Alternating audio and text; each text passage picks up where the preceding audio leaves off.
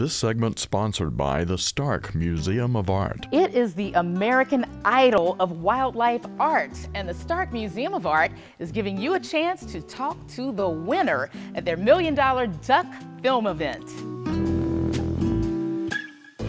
Jennifer Dickinson is the curator of education here at the Stark Museum, and we visited with you not too long ago and featured the Federal Duck Stamp competition. Yes, ma'am. And this is an opportunity now to see a special film and hear from the artist himself. Yes, ma'am. So on Saturday, October 5th, we're going to be screening the film The $1 Million Duck.